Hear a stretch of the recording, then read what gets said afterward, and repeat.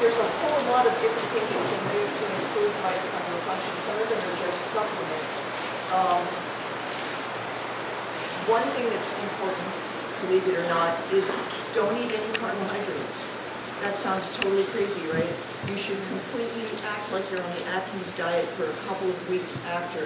Don't start this tonight if you're going to get tested tomorrow. But what happens is the mitochondria, the part that breaks down, is the part that metabolizes sugar. And so I actually had a mitochondrial failure as a result of a toxic insult. Mine was anesthesia. And that's how I fell into this whole area of medicine. And so what I did was I actually cured myself by going on a ketogenic diet for a few months. And so if you deprive yourself of sugars, what would happen is that part of the mitochondria that needs to process the sugar no longer has to function. And then your body's given a chance to heal.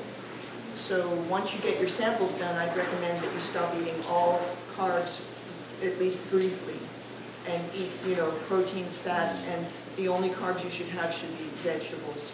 Fruits have too much fructose, more like ready sugar in them. If they're going to turn a sample of first morning urine, it probably should be refrigerated, or it may spew. Right? Yeah, and I'm also not sure whether or not the lab that I use, there's like some kind of preservative in the tube. But I've also, for people who, the lab I use is kind of expensive and it doesn't accept insurance. But there's another lab, Quest Lab, which is a mainland thing, which if you submit your samples to Clinical Lab of Hawaii, they send it to Quest on the mainland. Those people just take the urine in a regular urine cup as if you had a urine infection and you go pee in the cup. So I think that it doesn't necessarily have to be refrigerated if it's going to be turned in soon, but it won't hurt you to refrigerate it. There's not going to be, you should collect it in a clean, non-soapy glass container, not plastic and not metal. And you should collect your whole first morning urine, and then when you bring it to the lab or wherever it is that they're putting it into the sample to be sent off, swirl the jar before you pour out the amount that they're going to actually send off for sampling. Do we have any idea how this is happening, what lab this is, or where we're taking our feed? Well, no, I had no clue. I didn't even know that they were going to do that. Well, I just talked to Civil Defense, and he's working with Department of Health right now. I actually don't have much confidence in Department of Health will do a good job, so I was going to ask Nina if she could suggest somebody, and if she can and they're available, I'll make sure that person is there at the medical station. I'll insist that we have somebody that actually But we can collect our sample and then bring it to them later in the day, correct? Right, but the earlier is the better. Now, there's a big problem living in Hawaii, getting samples appropriately processed and sent to the mainland in the correct way so that they don't lose all potency. When I use the more expensive private lab, they give you a FedEx thing and you overnight it to the mainland.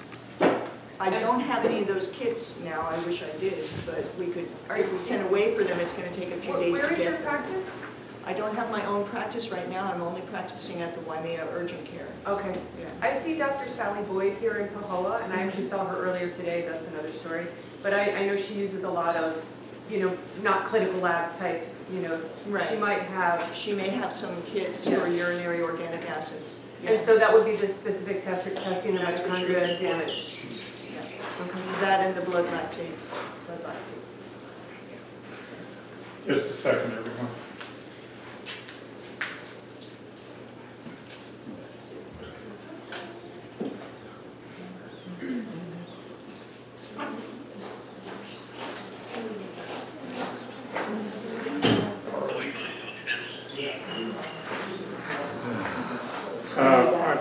I'm sorry, and I will make the announcement now because I don't want to be mysterious, but Dr. Kilburn passed away this weekend. Oh, no. So one of our leading luminaries and one of the people whose hands and arms have been around the community helping us for years is no longer with us, so for what it's worth. I think it's very important at this point with the number that probably the most important thing in my opinion is to get as many stories as we can. And so I would like to solicit other people that have stories, and we'll try to stay out of the discussion of what we're going to do politically and stuff, and hold that off until we get the stories collected. Is that acceptable with everyone? Does that sound okay to you, Paul?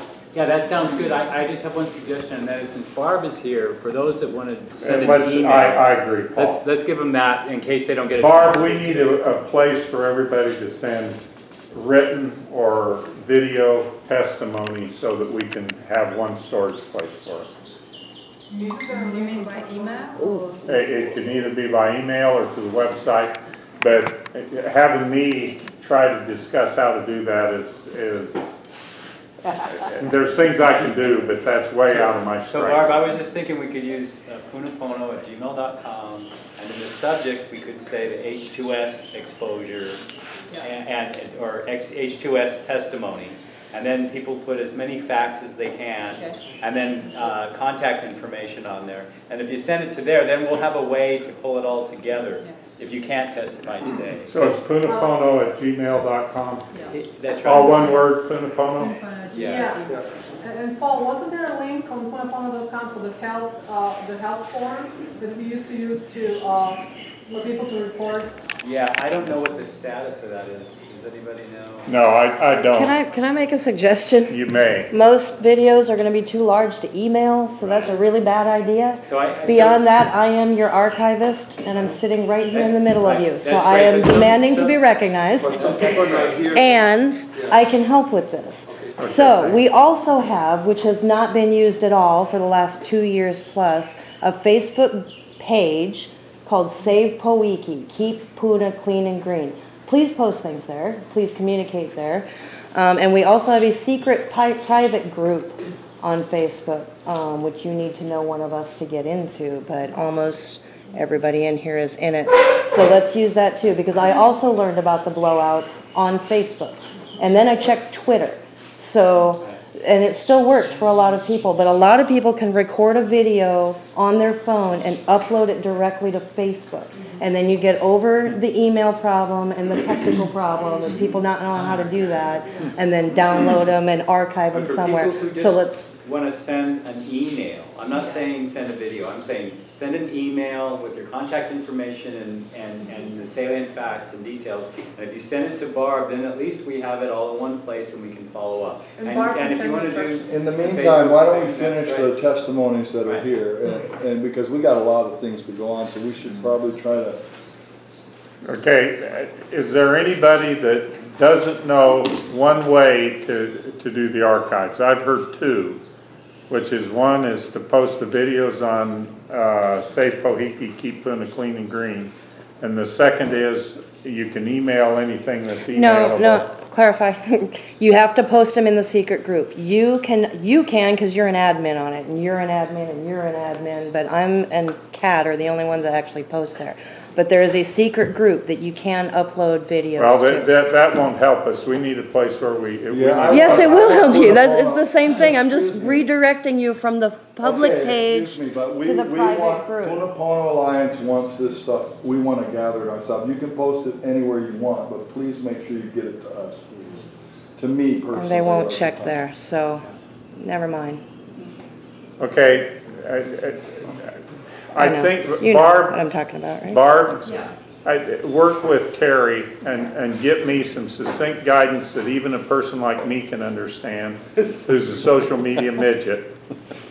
And so I know how to get that video Well, I and think the two things are, if you're going to do it by email, just send it to punapono@gmail.com. Okay. As much information as you can, you know, who, what, when, where. how about people that do videos? And anyone that does videos, I think putting them on Facebook is probably the best place, once that. Okay, But we want the videos. you work with Carrie and come up with simple directions so everybody can do it. I have 3 terabytes of video for you that I've been trying to give you for 2 years, so I'm happy to hand that Well, over. that's not, I want the video of what happened to these people here, not be in charge 3 of it. years ago. Yeah, okay, we have plenty of time. If they upload the video to like YouTube and send the email, We the can link download to Puna Pono, It just, yeah, that's fine, we just need to collect it in Right, one. good but, idea. but But that's another way, you can upload it to YouTube, send a link to Puna Pono. That's Gmail. fine, that's fine. That's a I good just way want to to do it. make sure that we have it. That's great, Steve, thank you.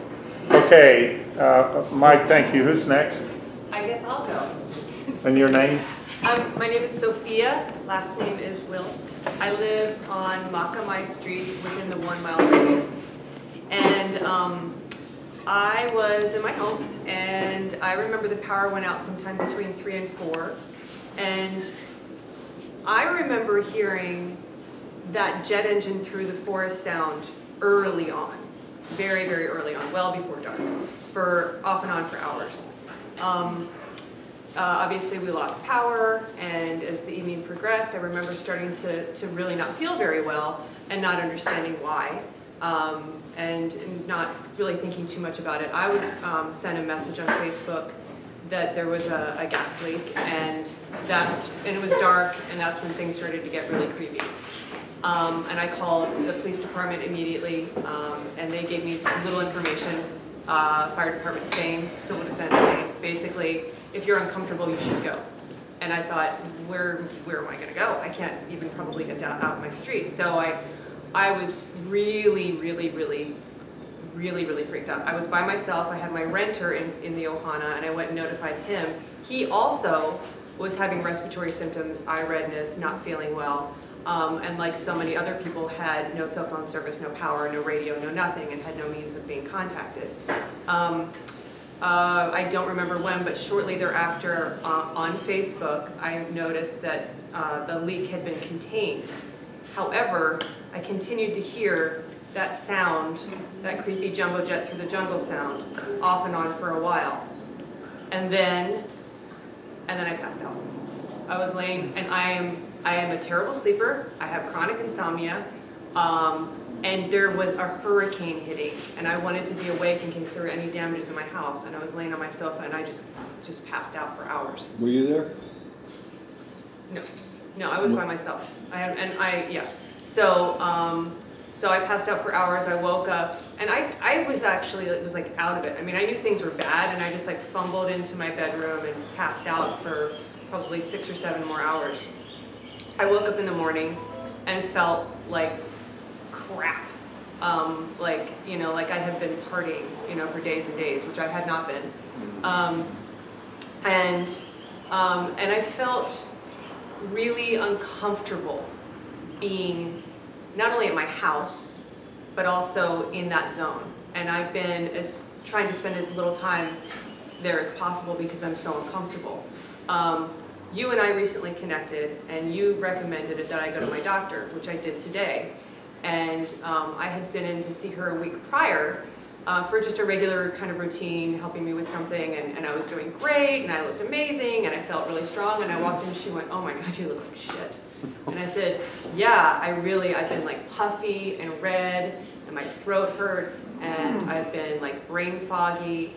And she did some listening with the stethoscope into my chest, and she found a patch of fluid and mucus. And she gave me a bunch of recommendations for things to do, but she said she was really concerned, considering what good health she had just seen me in a week ago, and how I look and feel now. Yeah, that's mostly it. And also, for whatever it's worth, I had applied for the relocation program, and they told me there was no money and that they couldn't help me. And you better bet I'm going to follow up and get on their asses. Well, I know Michael has, and Danny Steiner passed out. He's on the list. A lot of the people that were most affected have been on that list. They spent the money for toilets and bus stops and stuff like that. I got approved. They offered me $80,000 less than what I owe. Yeah. I ended up, I was on that list years ago, and I ended up selling my house for $75,000. I had $225 in it because I just wanted out, and I got tired of it. Is there anybody talking about doing something, some sort of civil suit, taking action that way? I mean, going through all these, we should talk. Yeah, an injunction of some sort. I mean, I'm not sure, get a good attorney, because that's what they do, but this is bullshit. Excuse my language. I'm gonna sue everybody. Yeah. You have 2 years. We're gonna, you should get your ducks in an order, you know, get all your information. That's what we're doing. We need to have as much documentation, you know, because you're gonna need all that for everything we do administratively makes it more powerful when we decide to go that direction. But I have to say frankly that this event is a bit of a game changer for me. Yeah, me too. Me too. Yeah, I definitely was always kind of like, well, they're you know, they're not transparent, they're not accountable, but things have not been that bad. When I was trapped in my house and I couldn't leave, and I could feel, I was like, well, the thing that is a game changer for me is all of this is unnecessary because the plant should have been shut down. Sure. And the fact that it wasn't shut down and why not? Well, they're like it's negligent. I don't know if it's incompetence or. Even the ones that shut down, where was the backup plan? I mean, we live in an area that only within the last 10 years has power. So where's the backup plan? When the power goes down, you're making an assumption that the power that we use comes from the geothermal plant. but what I'm saying is in an emergency situation, every hospital in the world has, well, not the world, has a backup. Right. That's not, every day. And you're asking what is the county's backup plan? Why? Yeah. Why is it? Well, why doesn't PGV have?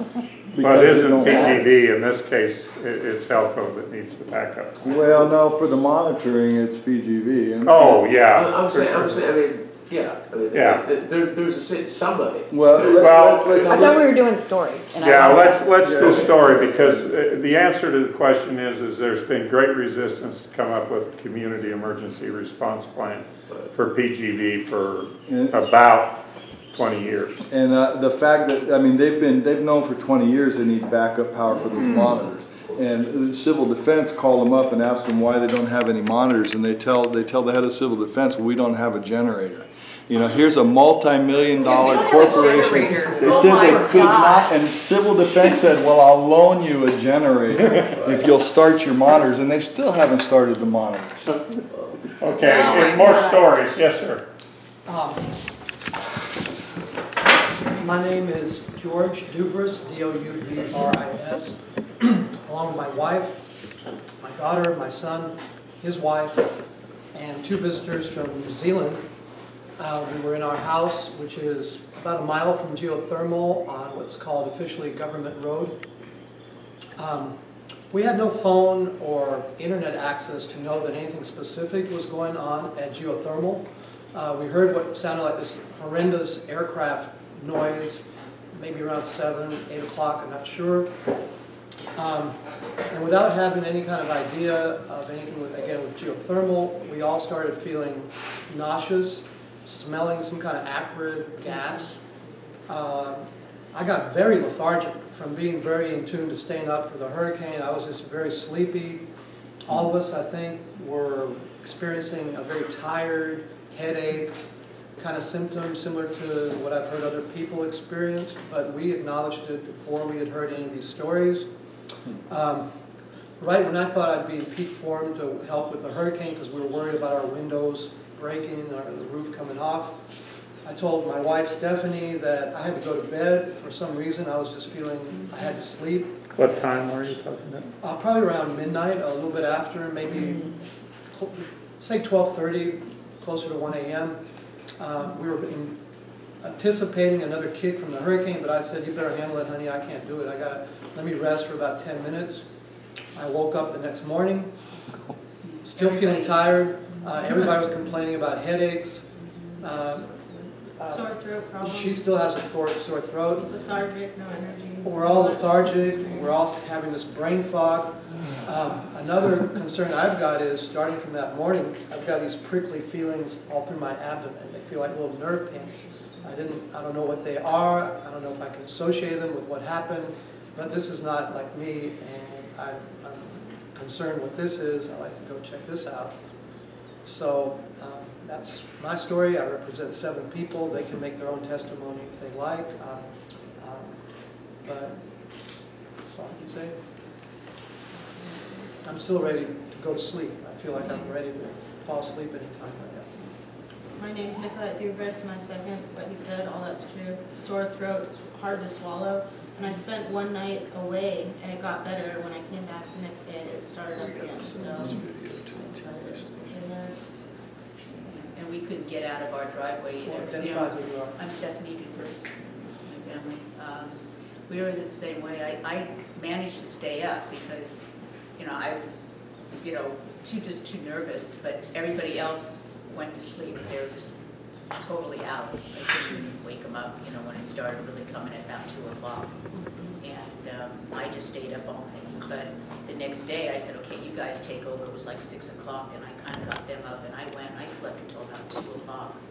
And I was just out, you know, after that. And we did hear the sounds. And it was kind of amazing because we didn't have internet reception or telephone. And out of our daughter-in-law's cell phone, she got a text message from someone out in Kalapana saying, you got to evacuate the, you know, and it just kind of came in. It was the only message we ever got to get out. And we said, we can't. Impossible. It's There's no way to impossible. evacuate. No way to It get was out the of road. We couldn't even get out of our driveway. It took us 2 days to get out. And I said, I'm not going to go anywhere because I heard those trees going, sounded like firecrackers. I'm sure you all heard it. Yeah. So, you know, we live about a mile and a half or so up on the ridge.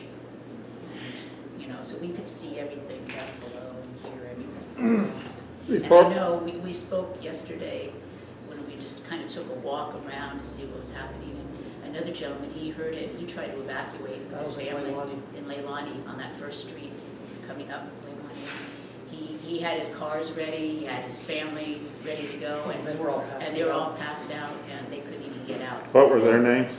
That I never met, but I know where they live. I can go back and tell them to come in to this meeting and maybe tell their neighbors, because he said he's like right where the slope goes down there, you know, before it comes up to Leilani, to that road. And he heard it go off, and he was ready, prepared. But when he got in his cars and ready to go, the trees had already fallen, and he couldn't get out, so he had to stay in his house. So I'm not sure how that was.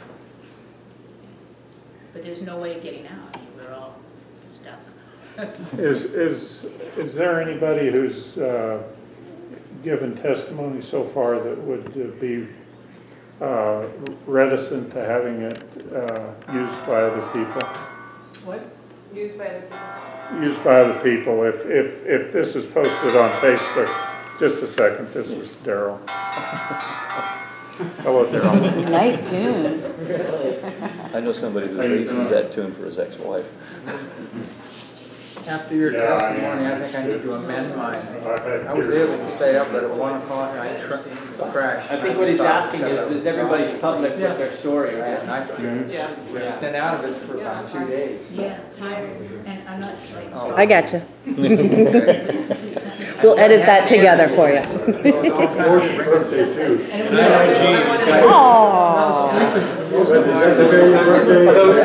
So guys, while we're waiting, is there someone else that would like to give their testimony so we can continue to move forward? Yeah, please. My name is Megan Funk. Mike is my boyfriend. We live together on Hoboken Street. And so it was like 7:30, maybe a little bit before, and we were just kind of hanging out, waiting for the storm, kind of excited but anxious at the same time. And so all of a sudden we just hear this like jet engine noise, and we're like, I thought it was the storm. I was like, whoa, like, because I'd never been in a hurricane before, and I was like, wow, that's pretty intense, like, what's gonna happen? But then we go and look up, we open the door and look up